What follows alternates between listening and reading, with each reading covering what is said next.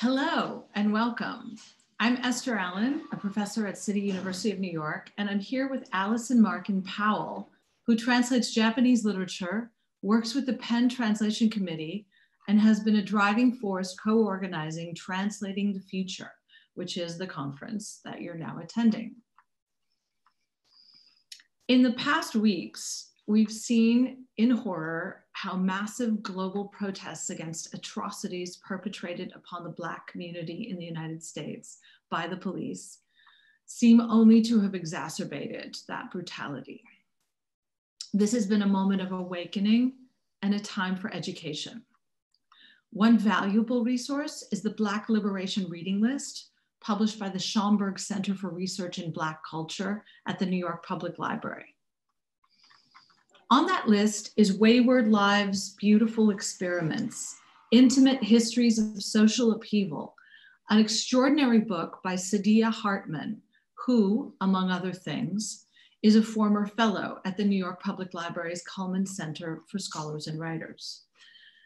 Hartman has just had a piece in Bomb magazine titled The End of White Supremacy, an American Romance. And I strongly recommend that you read her book and her latest article in their entirety. I'll quote one passage from the article. "When the pandemic overtakes the city, they will die in greater numbers. They will suffer more. When the mob arrives, they will be as courageous as Mary Turner and call out the names of their killers. They will not yield. They will not be moved. In this other variant, the question is no less pressing. How is love possible for those dispossessed of the future and living under the threat of death? Is love a synonym for abolition?" Thank you, Esther.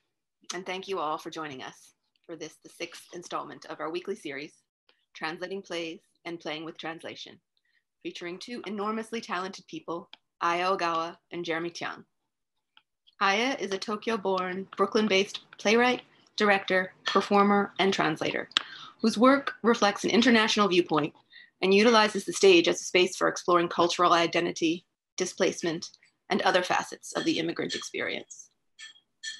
Jeremy is a translator, playwright, and novelist, originally from Singapore and now based in Queens. You can read their full bios on the Center for the Humanities website. This series of weekly one-hour conversations is the form that Translating the Future will continue to take throughout the summer and into the fall. During the conference's originally planned dates in late September, several larger scale events will happen. We'll be here every Tuesday until then with conversations about the past, present, and future of literary translation and its place in the world we find ourselves. Please join us next Tuesday at 1:30 for the first of a mini series within our program titled Motherless Tongues, Multiple Belongings. The first of these conversations will be between Jeffrey Angles and Monica de la Torre, inspired and moderated by Bruna Dantas Lobato, which will explore linguistic multiplicities in their writing and in their translation. Please check the Center for the Humanities site for future events. Translating the Future is convened by PEN America's Translation Committee, which advocates on behalf of literary translators, working to foster a wider understanding of their art and offering professional resources for translators, publishers, critics, bloggers, and others with an interest in international literature. The committee is currently co-chaired by Lynn Miller-Lockman and Larissa Kaiser. For more information, look for translation resources at pen.org. Today's conversation will be followed by a Q&A. Please email your questions for Aya Ogawa and Jeremy Tiang to translatingthefuture2020@gmail.com. We'll keep questions anonymous unless you note in your email that you would like us to read your name. And if you know anyone who was unable to join us for the live stream, a recording will be available afterward on the HowlRound and Center for the Humanities sites. Before we turn things over to Aya and Jeremy, we'd like once again to offer our sincere gratitude to our partners at the Center for the Humanities at the CUNY Graduate Center, the Martin E. Siegel Theater Center, the Cullman Center for Scholars and Writers at the New York Public Library, and PEN America. And now over to you, Jeremy and Aya.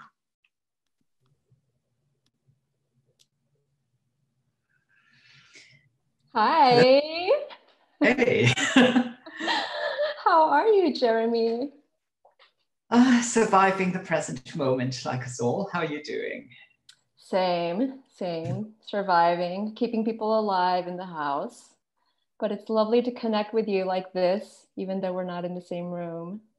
Yes, likewise. So I just want to kick things off. Jeremy, I mean, I've known you for years, really. We haven't been super close until now, I would say. But I've known you to be both a playwright and a translator and many other things. And I'm just curious how you arrived at where you are in your career as a translator and a playwright. I guess like all the best things, I sort of stumbled into it. I grew up in Singapore, which, as you probably know, is a very multilingual place. So I grew up bilingual, speaking English and Chinese, and also being surrounded by other languages. Then I went to the UK to train as an actor and sort of fell from acting into playwriting. And at a certain point, realized that translation was a way to make sense of all the different languages and cultures and identities swirling around inside myself. So now I sort of balance my own writing with my translation work, and I see them as part of the same body of work, as a kind of spectrum rather than two distinct things, and as equally important to me. And what was your first translating gig, or like how did you start translating work? Well, like many novice translators, I set my sights impossibly high. So the first thing I tried to translate was a play by Gao Xingjian, because why not start with a Nobel-winning playwright?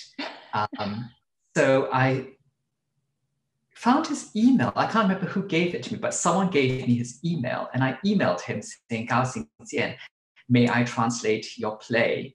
I want to, and I stand by this actually, I wanted to translate it for performance because the existing translations of his work were done in a more academic way that I don't think would work as well on stage. And in fact, Gao Xingjian is very little performed in the English-speaking world. And he phoned me. Like, I do not know why I included my phone number in the email, never do that.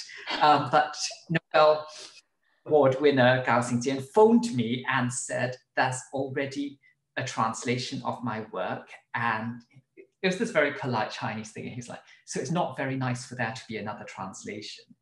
And I didn't really have the vocabulary at the time to talk about different interpretations. And also, like, you know, I had no actual body of work to back me up. So it's like, thank you, Gao Xingjian. And I like to think that was an auspicious start to the whole thing because, you know, starting my career from a point of humility has, I think, kept me aware of the need to, I guess, bring others into the conversation and sort of think more holistically about what I'm doing in this whole ecosystem, which at that point was not translate the work of a Nobel Prize winner. And then a little after that, I approached a Singaporean playwright who had actually been my teacher in high school and said, may I translate your plays? And he said yes. And my translation was performed in Singapore. And I was like, oh, this worked. I'll do more of it. And here we are. So yeah, kind of a convoluted way in, but we find our own way to where we need to be. How about you, Aya? What was your path into writing and translation? It's so funny. I'm finding a lot of resonance with your story. I was born in Japan, and we moved back and forth quite a bit between Japan and the US. And that kind of gave me a pretty like disjointed childhood. It wasn't an unhappy one, but when I did land in California for middle school and high school, I really felt like I didn't know really where I was, and I also didn't know who I was. And so I started acting in the high school drama program. And that was actually a place where I finally felt like, oh, I could be here. I could live here. I can be myself here. And so my entry into the theater world was through acting, and I thought I wanted to be an actor. I came to New York, I went to Columbia, and I did study some playwriting there and directing, but I really thought that, you know, I was meant for the stage. But quickly also realized this was in the mid to late 90s when I graduated, that, you know, the field did not have a lot of work for me, for someone like me. And it was very humbling and extremely frustrating to be in this kind of powerless position of the professional acting life, having to be somebody else that I have no control over, you know? So I started more and more focusing on writing. I was working with a company that was very collaborative, and we would kind of devise our own work.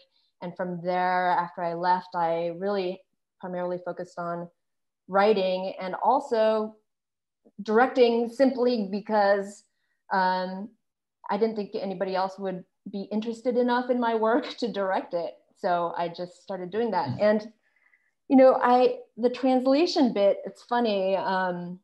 I had a day job working at the Japan Society for a very long time, and they bring artists from Japan to perform in New York and all over the US. And oftentimes these pieces, whether they were traditional no plays or contemporary theater pieces, they would have no translation. And being the kind of bilingual person that I am in the department, I would often be tasked to translate or create subtitles for these shows. And so that's how I stumbled into it, because it was part of my day job. And I kind of, for a really long time, didn't want my translator identity to be the thing that people knew me for. Because, you know, 10 years ago, I would say, there was really still a sense that the translator is invisible, should be invisible, is like a filter rather than an entity themselves. But now I've reached a point, I think, in both of my writing and my translating work, that I feel comfortable and, in fact, really embrace both aspects of my work, and think that they really feed each other and nurture each other. Do you find it that way? I mean, how does your translation work and your playwriting work collide or coexist? I think first and foremost by expanding my sensibility, because translation pushes me into all kinds of areas that I might not enter into on my own. Just because you're engaging with someone who lives elsewhere and works within a different theatrical culture. And that pushes you to explore that and what they're doing. And I find it gives me a whole new vocabulary. Translating plays from Singapore and Taiwan and Hong Kong and China has kind of shown me what's happening in these theatrical worlds, which are quite different also. And then I bring some of that into my own work. My own writing has become much more multilingual than it was. And I use language, I think, in a way that is more fluid.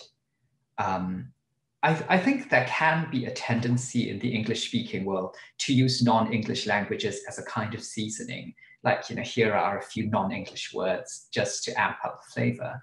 But actually, translation has brought me to a place where I'm more fluid with language. And it's like, actually, this person would totally say the speech in Chinese or whatever, and let's just do that. So I feel I've become more open, but I guess it's chicken and egg. It's my tendency to want to be more open that's brought me into translation and made me want to work in this realm. Yeah, I think this is something that I'll continue to explore, and they'll continue to impinge on each other in different ways. But they definitely are part of my work that enrich each other, and I wouldn't want to let either of them go. Do you find the same, that your writing and translation feed each other? Yes, they definitely do. And the way, yeah, I never really reflected too deeply on my deliberateness in using multiple languages in my own plays. Mm-hmm. But I think for me, it really came from wanting to challenge the idea of a monolithic white English-speaking America in the theater, and saying, actually, there's a whole world out there that I can begin to kind of show aspects of by bringing in other languages. But I have also found that, as you might know, I've translated a lot of Toshiki Okada's work, and I've not just dealt with his text, but have also translated, interpreted for him when he's doing a workshop or during a rehearsal process or anything like that. And I've found that certain exercises that he's done, or certain ways he has structured ideas in those exercises, have subconsciously and directly affected the content of my plays. And it's often much later on that I realize that that's happened. I'm like, oh no, but it's not as if I'm, in any way imitating him or his writing style. But I think because the process of translation is so intimate, I would say, you're really entering into someone else's mind and trying as best as you can to see through their eyes, that I can't help but have that kind of leave some residual shadow on my own creative impulses. Do you find that too? More than just a language, incorporating other languages thing, do you think that other playwrights' ideas have influenced your work in that way? Yeah, definitely. I think, as you say, you can't spend that much time with someone and not have some trace of them remain on you. It's kind of imprinting.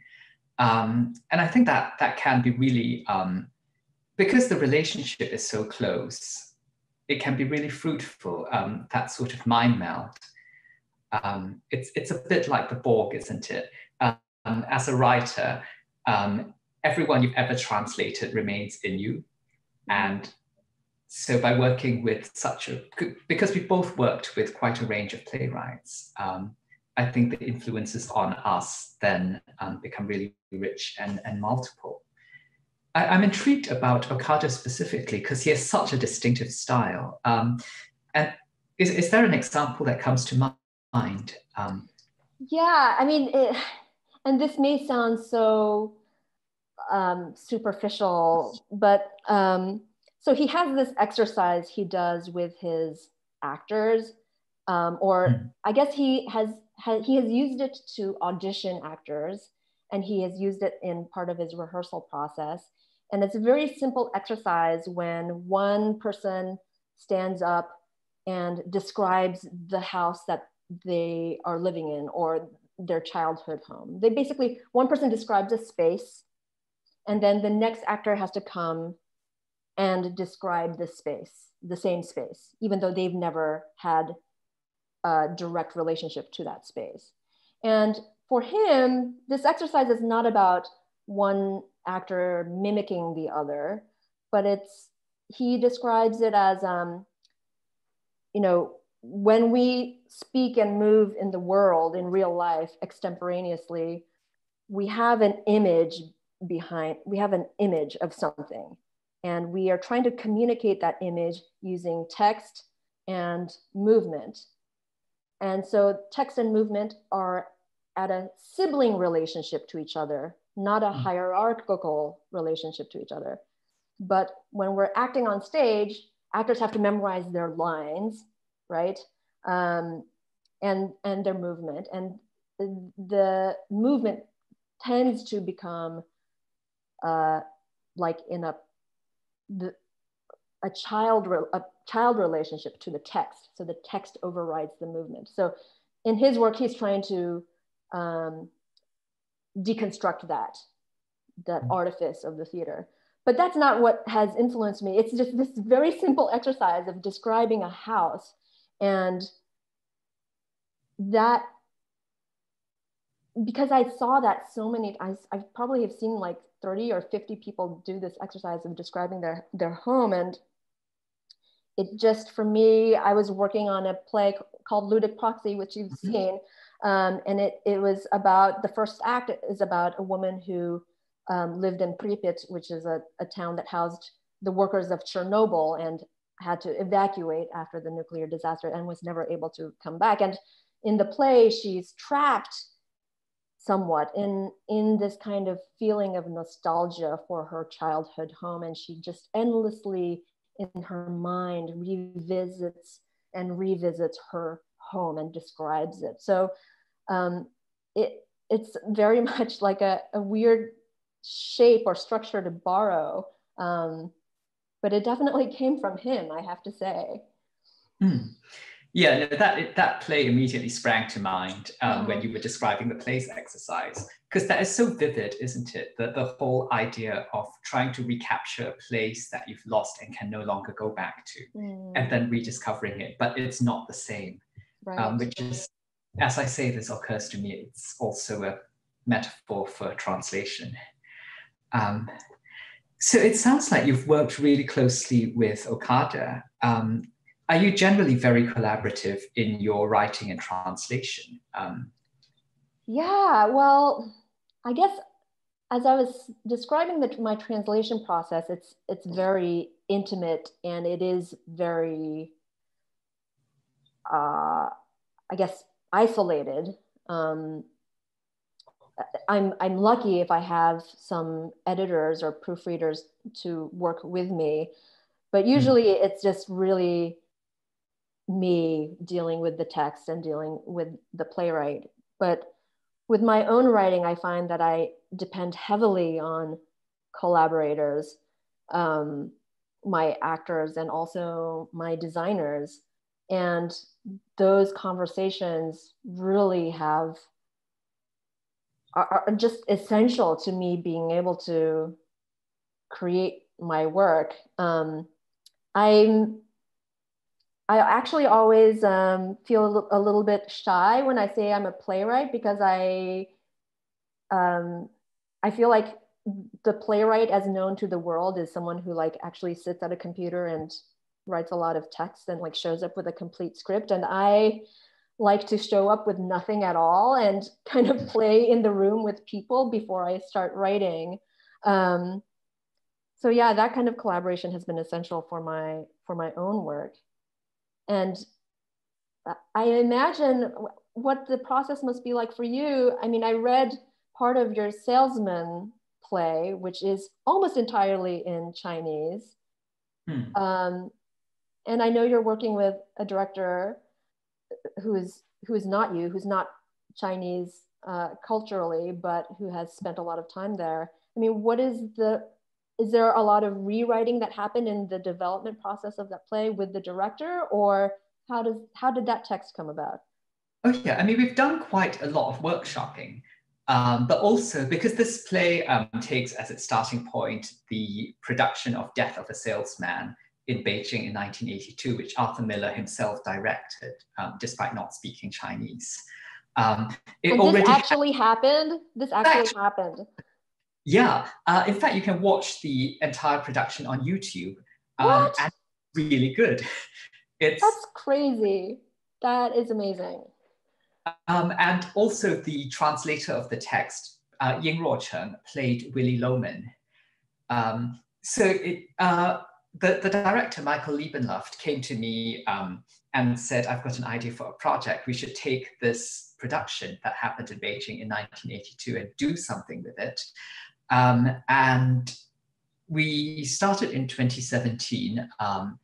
And initially, it was more of a recreation of the production and seeing what came out of that. And then we kind of realized that it was an opportunity to explore a lot of things that we'd both been interested in, because we both work bilingually and biculturally, and also come from different directions, because Michael's American, but went to Shanghai to study theater, study directing, and I grew up in Asia and then came to the UK and then to New York, where I am now. So we kind of both had this experience of working in a different place and seeing how the stories we wanted to tell took a different shape when you transpose them. And as a translator, that's something that really resonated with me, this idea of this play about the American dream, what happens when you take it out of America and do it with actors who've never really had any contact, because China in 1982 was just out of the Cultural Revolution. They'd had very little contact with the West, and a lot of the tropes of the play were unknown to them, and the play itself was not the monolithic work that it would be in New York, in the States, I should say. So all of that, I've actually forgotten where we started, but I'm just going to keep going. Yes, go. This became a site on which we and the many actors we've worked with and the larger creative team all brought our, I guess, cultural fluidity. Because apart from the actor playing Arthur Miller, the entire cast was bilingual, and quite a lot of the creative team as well. So being in the workshops and then the rehearsal room was just this amazing experience of just moving between languages, translating for the people who didn't speak Chinese, but mostly we just went, and it really took a life of its own. And I would emerge from each session with this wealth of material that I had to kind of bring into a shape and find a coherent form for. So we were destabilizing the story in all kinds of ways. It's being performed by an all-female cast, just because I quite like the idea of a woman playing Arthur Miller, and that has actually already discombobulated some people. Yeah, we've had some strange emails. So wait, but yeah. So that process, it sounds like it was really kind of a devising process, or was, and I think it's not a true devising process in that I did start with a text. So rather than going in with a blank page, I kind of start with a text, bring it into the workshop, and in the course of the workshop, completely rewrite the text. But not necessarily taking what the actors have said verbatim, but sort of going, oh, you did this, I'm going to take it there instead. I guess that is a form of devising. It's hard to pin down. For sure, I couldn't do it without the collaboration of the entire team. And then the text that you brought into the room, was it actually in Chinese when you brought it into the room? Got it. Yeah, no, I think that is a presumption that I write in English and then self-translate into Chinese. But actually, when I'm writing in Chinese, I become a different person than I am in English. and also, I think a lot of things just aren't possible. Like trying to imagine what these people in Beijing would be saying in English and then translating it wouldn't work for me. You kind of enter into their world completely, and they're speaking Chinese. Just try to transcribe that. Yeah, that makes a lot of sense to me. Ludic Proxy also contained a lot of languages, which I was excited about, because that was Japanese and Russian, if I remember right. Yeah. I was going to say, do you speak Russian at all? No, or? I don't speak Russian at all. And so I worked with a translator, dramaturg who helped me, and also in the development of that piece, which spanned about 5 years, because the play company, they were so generous, and they commissioned me to create a play, and they said, you can make it about whatever you want. And I was like, great. And as soon as I started writing or thinking about what to write, some big life events happened, including the earthquake in Japan in 2011, and quickly followed by the death of my mother, then followed by the birth of my second son. So I kind of had to process all of this as I was creating this play, and all these things, I'm sure you will recognize, have made themselves, work themselves into the play. But yeah, the Russian section, I had a Ukrainian woman who was part of the workshop who was very generous and giving me a lot of feedback. And I also worked with a translator who at the end kind of cleaned everything up and also came in as a speech coach.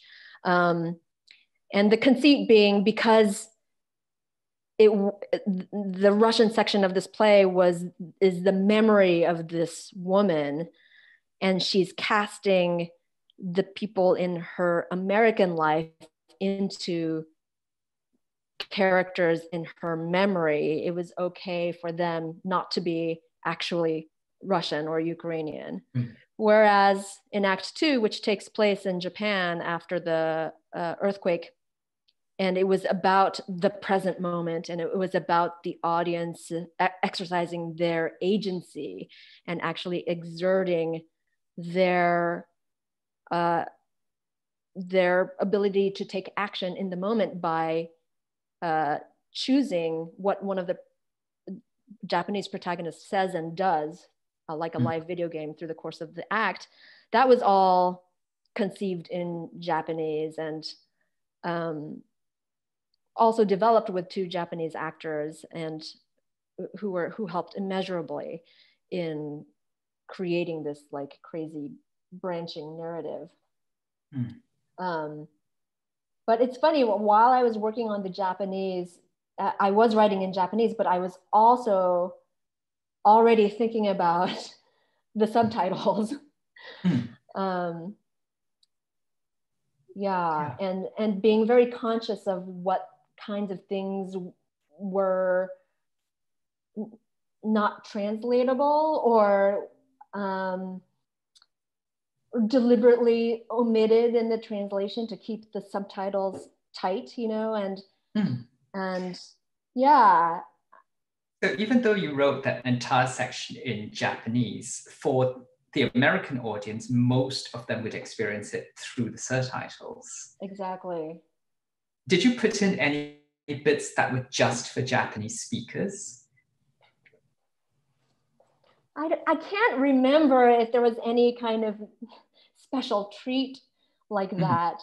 But do you think they would have had a different experience of that scene? Absolutely. Yeah. Absolutely. And that was really a learning lesson for me too, because the reaction that I got from Japanese audiences was just so different from non-Japanese audiences. And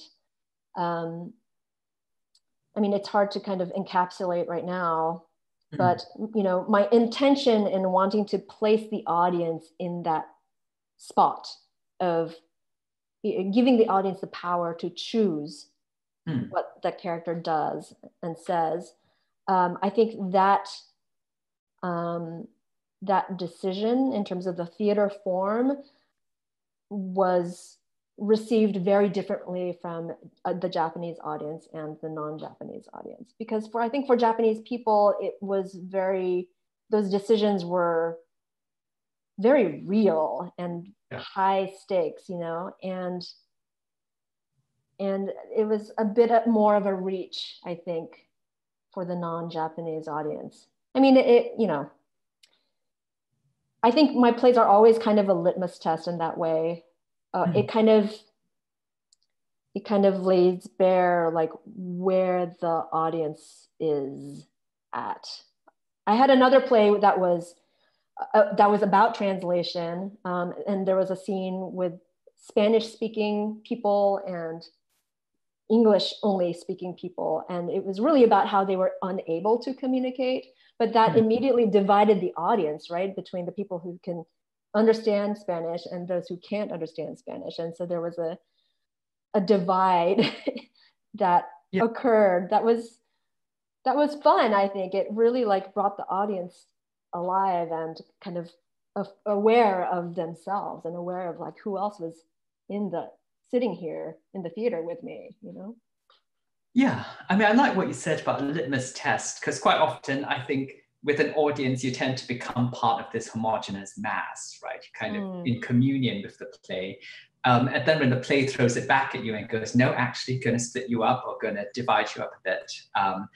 And then you start to think about your own relationship to the people around you and how a lot of that is accomplished through language.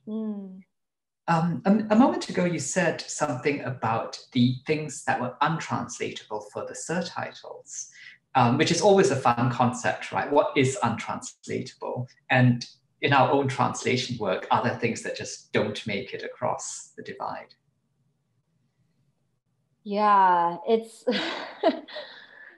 I mean, the stupid examples are just about, the clumsiness of translation and grappling with like, well, I can say this thing in 3 words in Japanese, but in English it's going to take up 12 words, so I've got to do something about that. But I think that what I bring to the table as a translator is my experience as a playwright and a theater maker. So I'm not just kind of dealing with the text and the author's intentions, but I'm also really grappling with like cultural translation, cultural context, finding equivalent cultural markers in order to make that jump really quick to an American context. Also, you're completely at home in both cultures, I'd imagine. Well, it's complicated. I mean, I don't know how I imagine, I've never been to Singapore, so I imagine that it's like everyone is kind of inhabiting multiple languages and ethnicities all the time anyway. But, Japan is still such a homogenous place, and it's still very hierarchical and very kind of, like if you're not Japanese ethnically or by blood, like you're not really Japanese, that kind of attitude. And so I find it really stifling. And so it's not that I feel like linguistically speaking, yes, I would be fine. It's just my soul does not feel at home in Japan. Yes. Yeah, I mean, maybe I shouldn't have said at home, but I guess having full access to perhaps. I don't know, that's interesting though, because as someone who was born in Japan and is of Japanese heritage, where then do you position yourself as a translator? Yeah, it takes some explaining. I'm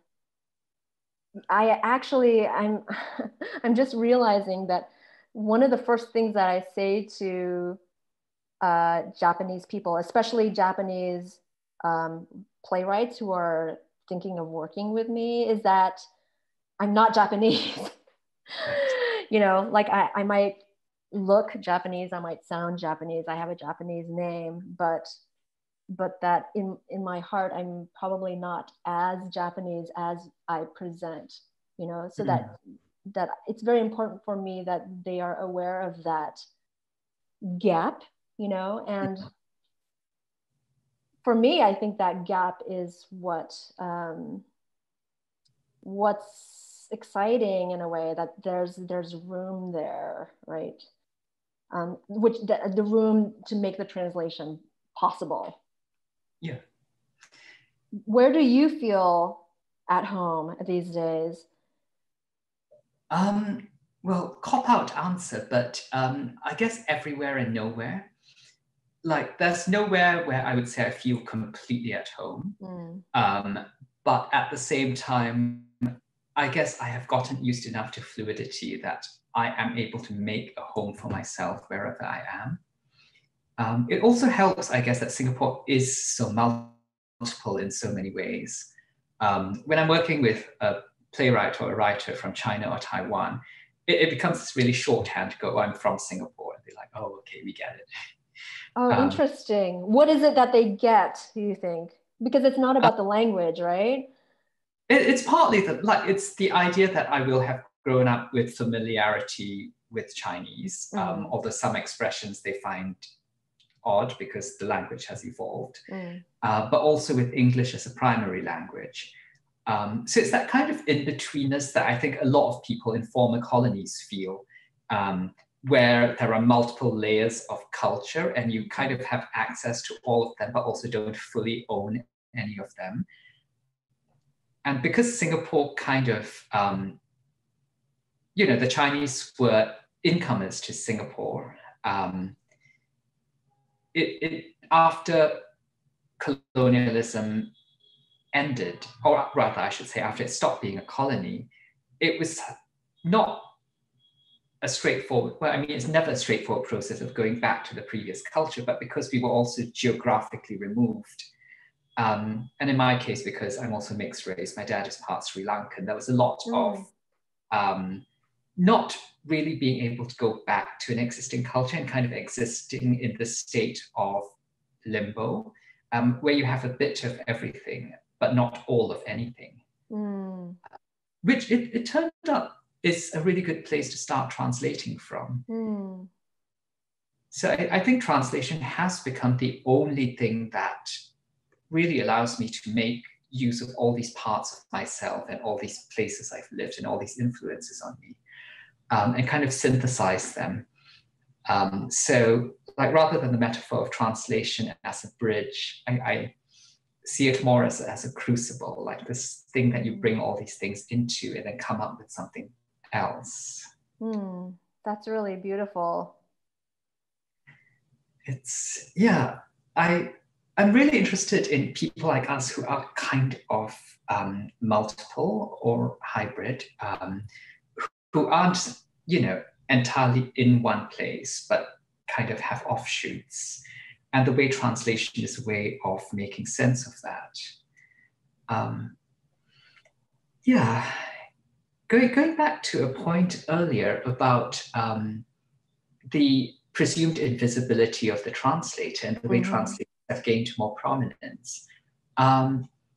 It's been nagging at me that it's not actually every translator who is expected to be invisible. And I'm thinking back to, you know, even 10, 20 years ago, with something like Art by Yasmina Reza, Christopher Hampton was hyper prominent in the production of that. And there are certain translators who are given the status of artistic creator, whereas for us, it's been more of a struggle.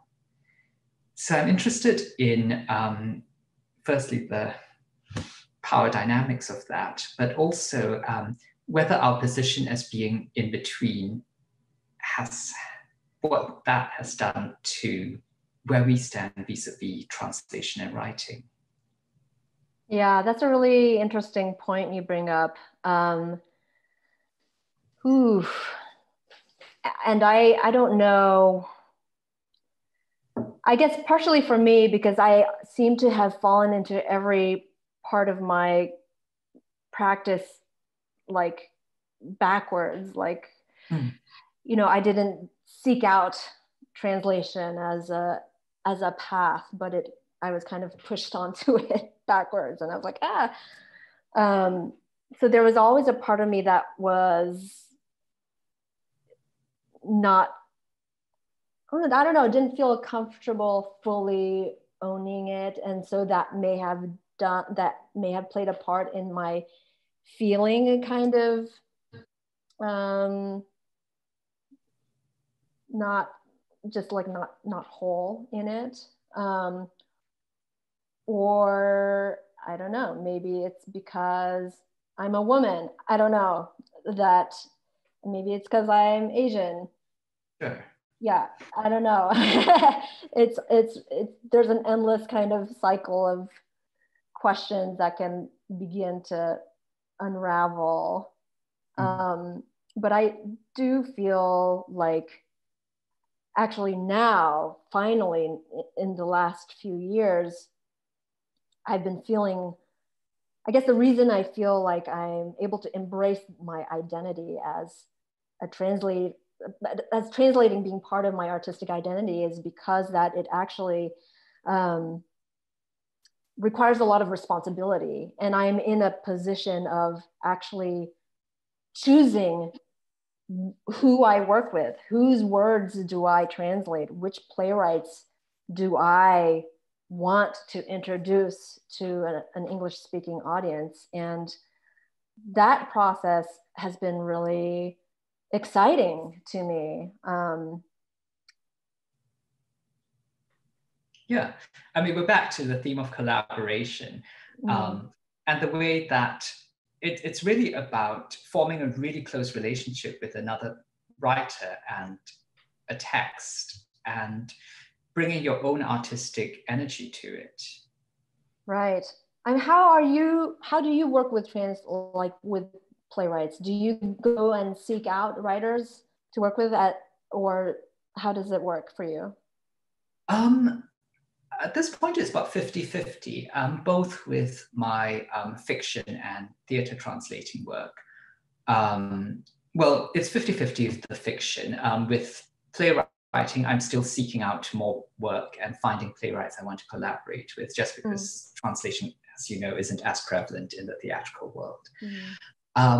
But I've been quite lucky in that a lot of Taiwanese theatre particularly, the play scripts are just available online to download, and it's quite easy to get hold of them. So I've been able to read through a lot and then reach out to the playwrights that I feel I want to have a collaboration with. And the other thing is that theatre culture is as interconnected anywhere as it is here. So once you know a few playwrights, you kind of have access to them all. And I found that when I find a playwright I want to work with, I often ask them, what are you, interested in? Who are you talking to? Who's exciting for you? And often those are the people that I also find exciting and interesting. And so I branch out that way. Yeah. Is that, how? Yes, that's how it has worked for me too. Toshiki Okada, he works with, I guess, are they a managing company or, let's just say it's his manager. It kind of works differently there. But they handle several other playwrights, and they have introduced me to a lot of other playwrights who are really working outside of like the traditional and conventional theater landscape. I'm thinking of Yudai Kamisato, who he's Okinawan but raised in Peru, and so has this Japan, South America connection and a very international kind of point of view over history and colonization and Japan. And it's been really fun to delve into his work. And also Satoko Ichihara, who's a Japanese, a female playwright whose work I find so transgressive and exciting. And I just can't wait for somebody to produce her work here, because I think that it would actually really resonate with an American audience. Yeah, is that, I think we're probably running out of time. Is it time for questions? We have some questions. It's been like, it's so, I mean, you know, your conversation has been flowing so organically. It was hard to find a spot to jump in, but we do want to get to some of the questions from the audience and viewers. And thank you so much. It's been really, really fascinating to hear. I love like the way it's sort of like a therapy session where the juiciest questions come at the very end, you know. But all right, so we have a two-part question that came in. It would be great to hear Jeremy elaborate on how translating Arthur Miller, moving him across the language border into Chinese, also translated into his engendering as a woman. And the second part of that question is, does the gendering have any parallel with the translation? So I should make it clear that I have not translated Arthur Miller. Arthur Miller's lines in this play are all in English, and in a way that makes the presence of Arthur Miller starker, in that everyone around Arthur Miller is speaking in Chinese. But I've actually leaned a lot on Ying Ruocheng's existing translation of Death of a Salesman, which was the one used in that production, and looking at the solutions he found to Arthur Miller's language, bringing that into the Beijing dialect of 1982, was a fascinating exercise in and of itself. I think indirectly, though, the fact that the play transgresses linguistic borders made it easy to go, and they will all be played by women. So yeah, I guess once you go off-piste in one way, it gives you license to do it in many others. We have another question, a more general one that I'm sure you'll both have a very vehement response to, from Jonathan Cohen. He wonders what % of plays produced each year in the US are translations? Do you have any idea? I have no official statistics at hand, but I would say 0.3. I would say 0.03. Once you of Ibsen and Strindberg. Oh, yeah. Yeah. I mean, but that's it, isn't it? Translations of living playwrights are, yeah, probably 0.03.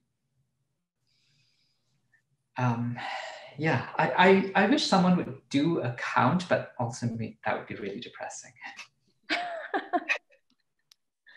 Well, it also goes to show how, at least in the theater world right now, we're really have been inward looking.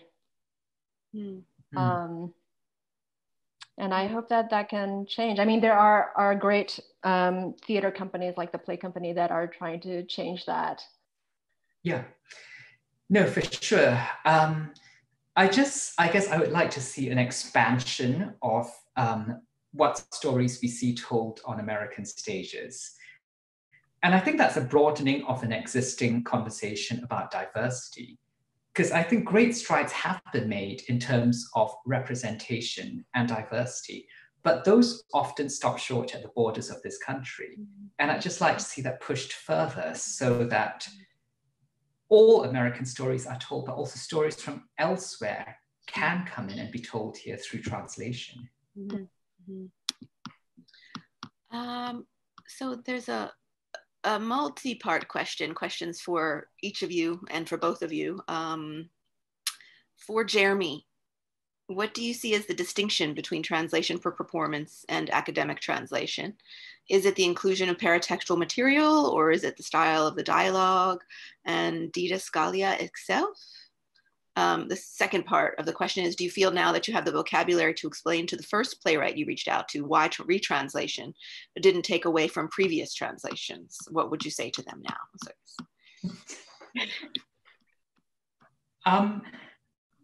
I'm completely outside the academic world.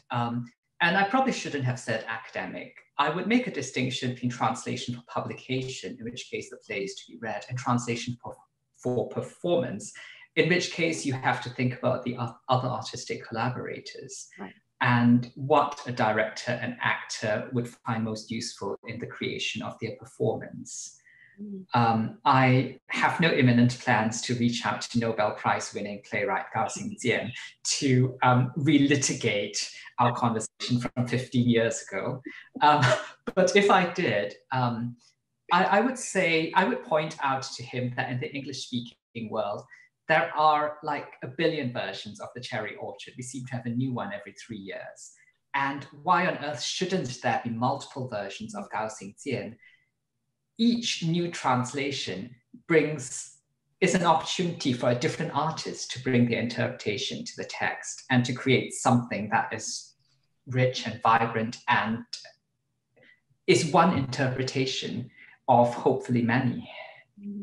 That reminds me of what we were talking about the other day, Jeremy, which is when I was asserting that there is no perfect translation or there's no complete translation, that idea is false, in the same way that as the same way as the idea that the translator should be invisible cannot be true, because it is inevitably, as you say, an interpretation through one artist.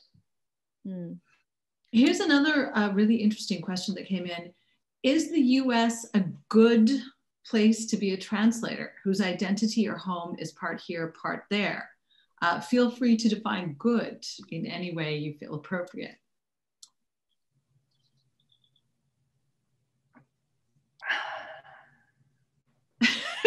Maybe not. I think maybe good in the sense that because there is such a diverse population here, I'm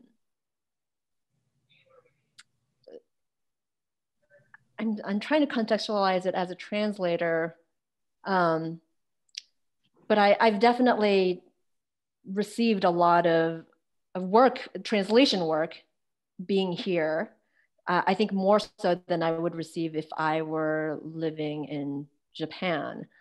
And there because it's so diverse and international here in New York, there are so many resources for people who are translating, and by that I mean, in my case, like other Japanese people who I can bounce ideas off of, other cultural institutions, and universities that have kind of the research materials that I might need and things like that. Yeah, I think in terms of infrastructure, living in New York, there are just so many resources and also so many places to draw inspiration from, that it's good in that sense. But as we've talked about the monolithic nature of American theatre and how hard it can be to find a foothold in it and to bring something different into it, that's more of a challenge. Allison, do you have another question? Yeah, what's another part of one of the earlier questions. This one was for you both. Do you feel when translating or writing a play that you are directing the show? Or do you feel that by interpreting a theatrical text, you are contributing something to the play's eventual mise en scène with the choices that you have made?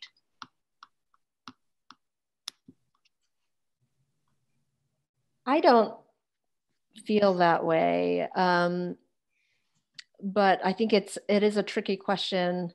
I'm thinking particularly of my translations of Toshiki Okada's work. Toshiki is a playwright, obviously, but he also directs his own work with his company in Japan. So in Japan, it's very hard to divorce his scripts from his direction. But he is very open to, in having his work translated into English, he has no kind of hangups about how that text is eventually staged in America. He's actually I think, excited by the idea of other people interpreting and directing his work in ways that he couldn't have imagined.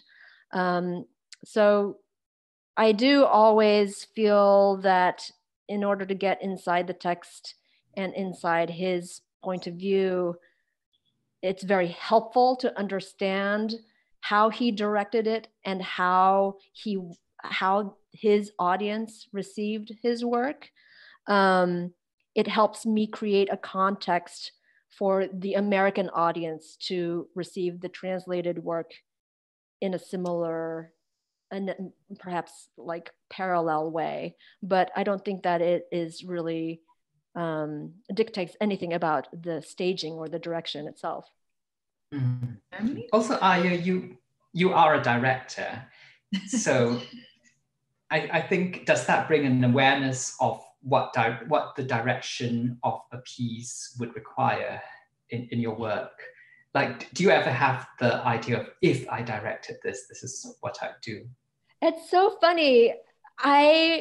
In terms of my translations, like, I have no desire to direct them because I've already had such a personal relationship to them.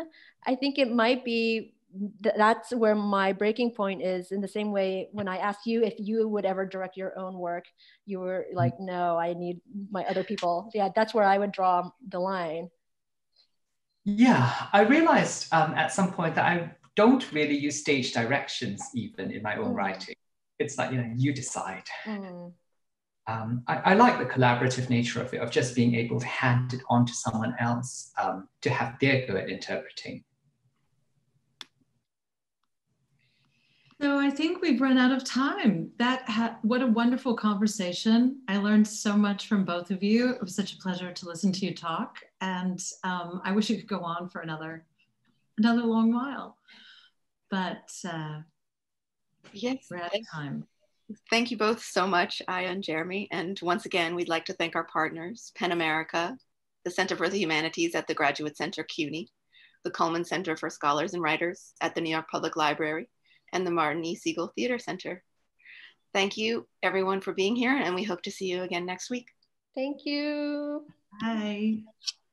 Bye.